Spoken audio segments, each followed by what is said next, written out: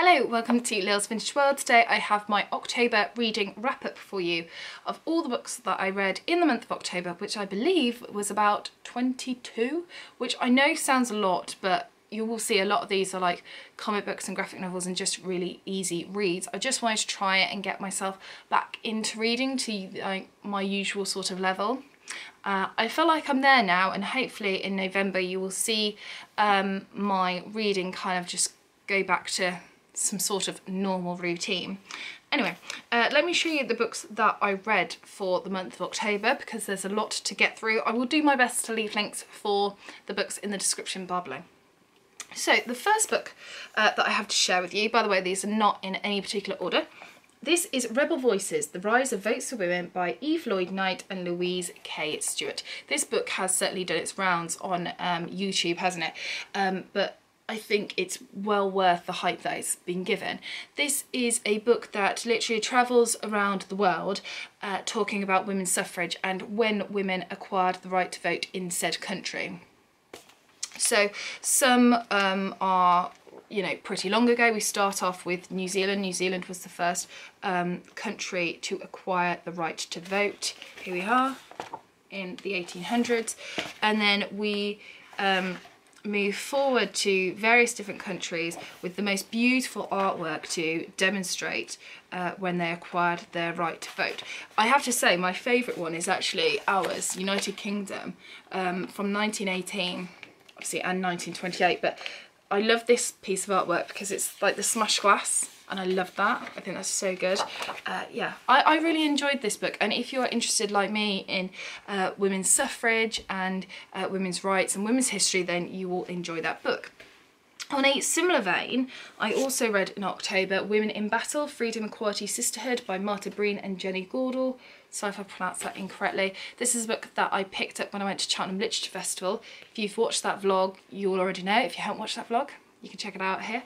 But this is, again, a beautiful, beautiful book, which does different stories on women's rights. So it might be women's suffrage, and there is a little section on here on women's suffrage. It might be slavery and things like that. It might be trying to get the right to education or something like that.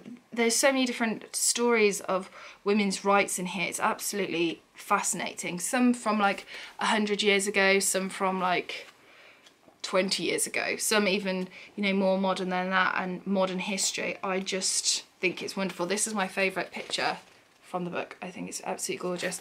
Yeah, it's a brilliant, brilliant book. I gave that 4 out of 5 stars. Really, really enjoyed it. Maybe 4.5 actually. There's one story in particular of this young woman, and she was killed for her opinion, and I was shocked at that. I thought, what on earth is the world coming to? Anyway, I carried on reading some more children's books, and I picked up 2 of the same sort of things. So these are The Danger Zone, Avoid Being, and I've got Cleopatra and Mary Queen of Scots. I picked the Mary Queen of Scots one because it's me. I love anything to do with the Tudors. And I picked up Cleopatra because I've got some big books on Cleopatra that I would like to get to, and I haven't yet. And I thought if I read a little one, it might entice me to pick up the big books. I haven't picked up them as yet, but hopefully I will do in the future, because whenever I read about Cleopatra or watch a documentary on Cleopatra, I think, wow, she is a fascinating woman, but I just don't seem to pick up those big books, and I would like that to change. Right, so now I'm going to show you a few comic books slash graphic novels. So starting off, I have Giant Days Volume 11. You know me, I love Giant Days. I can't praise this series enough. So this volume, we have our usual kind of 4 single issues, but then we also have a special called Where Women Glow and Men Plunder, and it's a special about Ed Gimmel and his girlfriend. Spoilers, sorry. And it was wonderful, wonderful. I love the artwork in these comics, and I just generally love Giant Days. I love the story, I love where it's going, and yeah, I think it's wonderful. I love how Daisy is really coming to the forefront of the group, and yeah, I just love it, and it's my happy place is reading Giant Days. I would love to know in the comments if any of you have read Giant Days based on my recommendation, and if so, how much do you love it? Because let's be honest, you're gonna love it. It's brilliant. So 5 stars for that, obviously, if I have to say. Then I went to Etsy and tried to find some kind of self-published graphic novels, comics sort of thing. So I picked up this one. This is Artificial Flowers by Rachel Smith. I read House Party by Rachel Smith a couple of months ago and really enjoyed it. This one is about a young woman called Siobhan who lives in London. She's an artist and she's trying to make her way in the art scene, but she's not really cracking it. She has an allowance from her parents, and her parents say, right, you've got to go and look after your little brother while we go on a cruise. So her little brother comes to London. Siobhan isn't that keen, but things happen. I'm not going to say any more. I really enjoyed this. I like the artwork to it. I think it's lovely. I enjoyed it just as much, maybe a little bit more than House Party. Yeah, I just really loved it. I thought it was really good. Again, I give it 4 out of 5 stars. Really enjoyed that. Highly recommend it. Rachel Smith has done a collection of these kind of graphic novels, and I'm picking one up every 1 or 2 months or so. I'm treating myself to one, because I just think they're brilliant, and I eventually want to read all her work. She's wonderful. I will leave her shop linked below. Another Etsy find, this was Fundee Volume 1 Uni Years, an autobiography written and drawn by Aisling Larkin. This is a collection of little kind of comic strips drawn by Aisling about her time at university. So we have like different art styles as we go through. So we have like black and white, and then in the third year is in colour. I enjoyed this. I thought it was fun and entertaining. I thought some of it was very much just autobiography and some of it more kind of humour comics, but I enjoyed the balance. I gave it 3 out of 5 stars. I liked it. I like any kind of book on university and campus, and yeah, I thought it was great. The next thing I'm going to share with you is actually a little zine. And this is Women and Trousers by Katie Plume. This is absolutely teeny tiny, and it's just a little zine, that is pretty much all it is, on women and wearing trousers essentially. And yeah, I liked it. I like the art style. I think it's cool. I don't really have much else to say about that other than I've started to get into zines now. I like them. Recommend your favourite zines below. I actually have another zine to share with you now. This is 21 Things You Could Be Doing Now Had You Been Born in the Good Old Days. Look how lovely this is. It's so pretty. Let me show you this. How nice is that? So I was on Etsy and I have been looking for some beautiful art prints for my suffragette shelf. So this is one of them. I've got another one. I've got this lovely art print, but I want one for that shelf as well. So I've been looking for some lovely prints on the suffragettes, and this kind of popped up because there is a little bit on suffragettes here, which is lovely. So yeah, I'm going to put this on display, not on my suffragette shelf, but I will put it on display. But anyway, this is just this little zine, and it's literally what it says: 21 things you could be doing now had you been born in the good old days. So it goes through the history of time and says what you could be doing. So number 14, being bled almost to death for healing purposes, and talking about like leeches and stuff like that. I love it.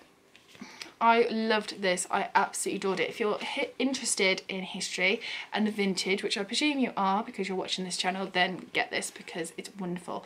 I'll leave a link to the shop down below.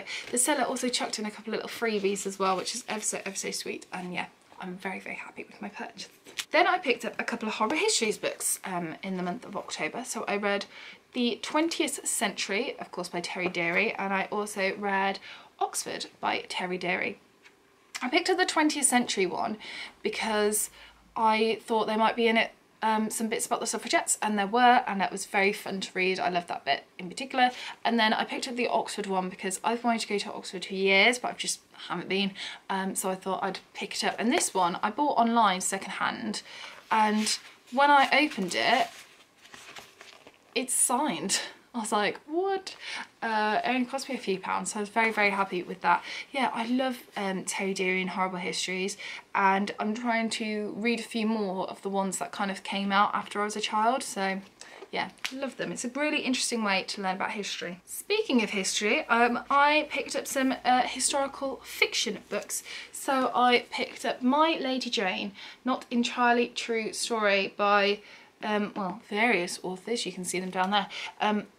This book is about Lady Jane Grey, but slightly differently. Now this is YA, and the reviews said that it's really funny, which I think some parts are, but it was really weird. It's like YA meets historical fiction meets fantasy, because Guilford Dudley, Lady Jane Grey's husband, turns into a horse. And I was like, okay. And I just wasn't on board. I didn't like it. I thought it was a bit weird, and yeah. I'm all up for trying to make history funny, but oh, the fantasy bit was just way too far for me. I was just like, oh no, not for me. But yeah, if you're interested in historical fiction, YA and fantasy, you might like this, but it's not my bag. I then picked up Mary Queen of Scots by Kathryn Lasky. This is part of the My Royal Story. I read the Elizabeth one a little while ago and I didn't like that one. I also didn't like this one. It was something about the writing that I don't like about this. It just doesn't sit well with me, so I ended up giving it 1 star. Yeah, I didn't like it, so that is going to go. I didn't read these ones as a child. I read the normal My Story books, but yeah, I feel a bit bad for not enjoying them, but I'm sure it'll go on to a new life and someone will enjoy it. Speaking of My Story books, I read My Story Suffragette. This is the diary of Dolly Baxter. Dolly is a teenage girl living in London, and she lives in quite a poor sort of environment. She's living right on the poverty line, and she becomes someone's ward, and she gets given an education and better standards of living and all that sort of stuff. But then her ward dies and she ends up becoming part of the suffragette movement. This was really good. I'd heard good things about this, and yeah, it was really good. It was really enjoyable. Highly recommend it for any little ones out there. I think that you'd really enjoy it. I thought it was very, very good. Then another book on the suffragettes, another children's one. This is Emmeline Pankhurst by Hayden Kay. This is part of the First Name series. This was wonderful, filled with lots of little pictures, and it's like a little children's biography of Emmeline Pankhurst, and it was lovely. It was a really interesting way to learn a bit more about her and her story. I have some big biographies of Emmeline Pankhurst to read soon, so this really helped me just get the bare facts. So yeah, highly recommend that, like 4.5 stars. And then finally, last but not least, I have Fresh Meat, The Essential Guide for the Future Unemployed. This is quite a random book. I picked this up because I love the TV show Fresh Meat. It was on a few years ago. It's currently on Netflix, but you can get it on like 4OD as well. And it's about this group of people and their time at university, and it's really funny. They go to Manchester University and it's just hilarious. It's got Jack Whitehall in it. It's got Joe Thomas, who plays Simon in The Inbetweeners, in it. It's got Kimberly Nixon in it. It's really funny, it's really good, but the book sadly was not. It was quite random, and I think perhaps if you were going to uni or you're just started uni, then actually you'd probably quite enjoy this, but as someone who has finished uni, I just thought this is a bit strange. I just wanted like a behind the scenes book, you know, that you get with like Downton Abbey or something. You get the accompanying book, but yeah, this was just a bit odd. But yeah, not for me, sadly, but hopefully when I donate this to a charity shop, someone who's going to uni will pick it up and really get something from it. So there we go. That is all the books that I read in the month of October. I hope you enjoyed this little book review. Talk to me all things bookish in the comment section below, and I shall see you soon for the next video. Bye for now.